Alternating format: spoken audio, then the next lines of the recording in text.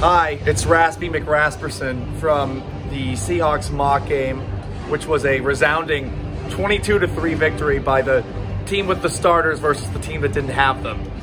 What a surprise. It was great to see fans. My favorite part was when they were booing kneel downs and then started cheering right afterwards. Make up your minds at the very end of the game. It's interesting to see how the offense is operating with tempo. I'm not allowed to say how, classic, but I think that you will be impressed by it. I wonder if we'll actually see it in the preseason when that thing kicks off. Not a lot of offensive highlights. DK Metcalf had a nice catch down the left sideline on a deep pass from Russell Wilson. Chris Carson, when he's out there, he looks really good, as I've been saying about during training camp. He looks as healthy as he has ever been, and I really want them to use him a lot this season, as I outlined with the old raspy voice from Allergies on Friday. Defensively, there are lots of highlights.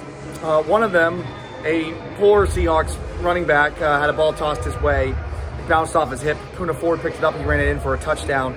Lots of sacks. Carlos Dunlap had 2 of them. Kerry Hyder had 1. Rasheem Green had 1.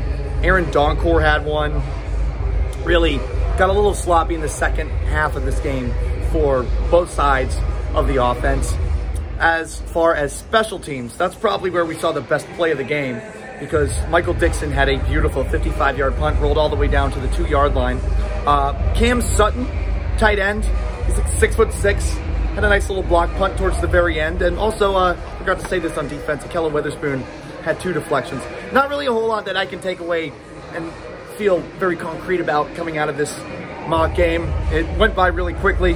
I think the biggest thing is it's about time that we see people actually in the crowd back there at Lumen Field. I had a blast. And we'll be talking about it more this week as Seahawks training camp continues on 710 ESPN Seattle. So make sure you're tuning into Danny Gallant, 7 to 10, and then Paul Gallant Show, 10 to 11.